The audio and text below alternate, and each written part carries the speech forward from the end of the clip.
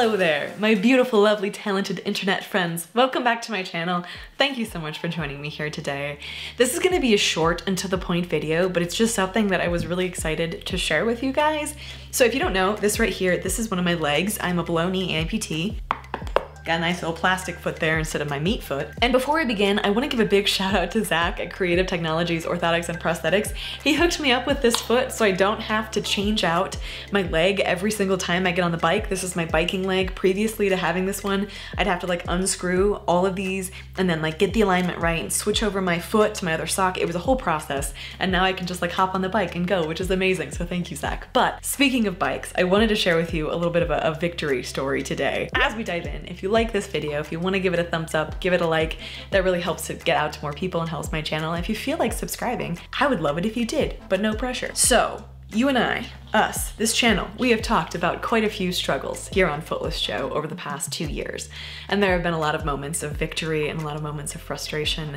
And I wanted to share with you a victorious moment today that is so small and yet, I should stop using this as like a emphasis, so small and yet really meaningful to me. So one of the hardest parts about this amputee life is all the little things, right? It's not the fact that I'm missing a leg that gets difficult to deal with. It's going to bed every night and not just being able to go to bed, going to bed and having to go through the process of cleaning my liner and cleaning my leg and making sure the shrinker's on before I go to bed. I can't just plop down and sleep. It's those little things. It's taking my leg off when I'm sitting down to work is comfortable, but then I forgot that I needed a glass of water, so having to go through the whole process of getting my leg back on to get up and go do something. There are a lot of small moments of frustration that I've been learning how to better deal with, learning to adjust to, and I think it takes some time. But there is one thing that I have not been very graceful about ever in my life thus far as an amputee, and that is when my leg stops me from doing something.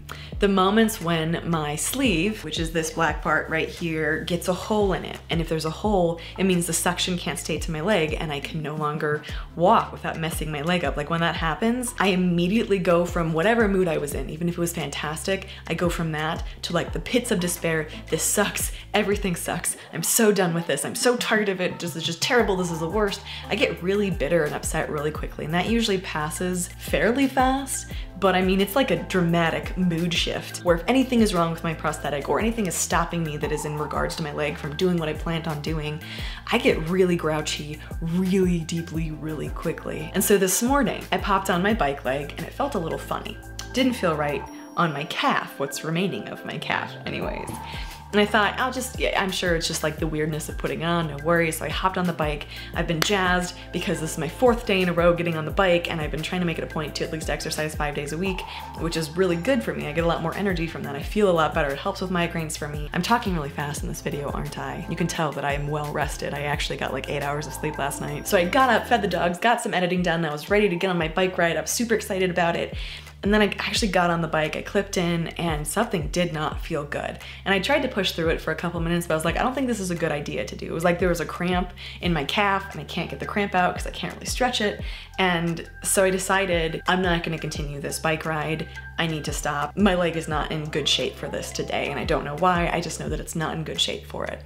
And every time anything like that has ever come up before, that massive cloud of dark emotion has settled very quickly, that I feel disabled and I feel stuck and my leg is stopping me from living my life and doing the things that I want to do, and just this whole narrative of poor me, honestly. Like that's what it comes down to for those moments. Just very, very poor Joe. And I've recognized this and I've been trying to work on it for months now because I don't like those highs and lows. I don't like getting so bitter and so angry so quickly. And so I've been trying to kind of like calm it down, trying to lower the volume on it, but it hasn't gone so well. It's been a long process. But today, when I decided that my leg wasn't going to allow me to continue, instead of just getting upset and angry, I thought, okay, what else can I do about this? I can still pull out my yoga mat, which I got a couple weeks ago, and I can do an ab workout. I can do an ab exercises. I'll just pop on a video about that instead. And as soon as I thought that, I realized that all those like dark descending thoughts of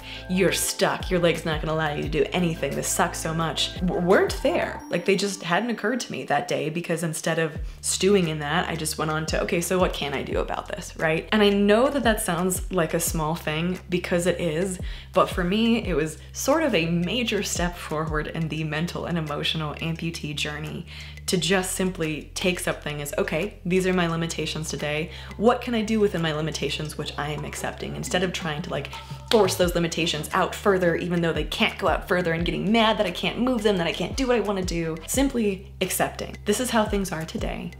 All right, I may not be super happy about it, but okay, what can I still do? And so I got down on my mat and I did my little 10-minute ab exercises, and then I went about my day and it was fine. And I wasn't haunted by this cloud of, I'm looking for the right word here, haunted by this cloud of anger and bitterness. I have a whole video about this coming out in the near future, but the mental and emotional toll of such a significant life change, like losing a part of your body, is exponentially more challenging for me anyways than any of the physical aspects that I've experienced or gone through.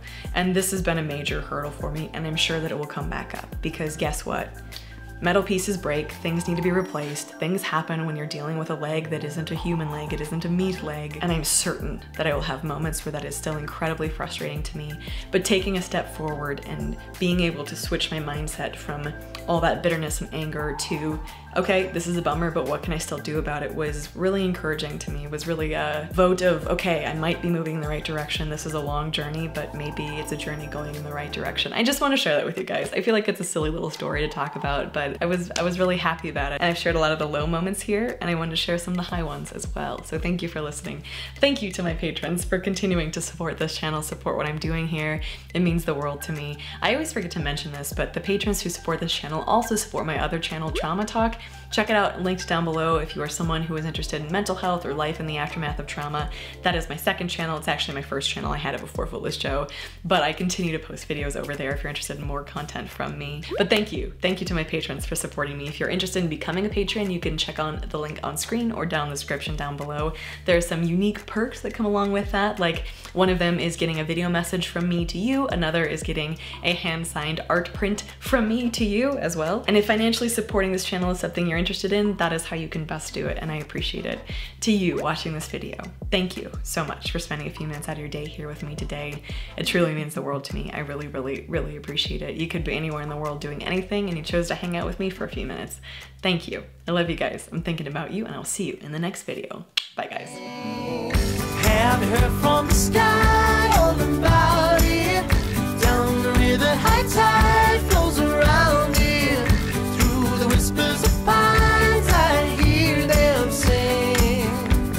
The more you love, the more you live.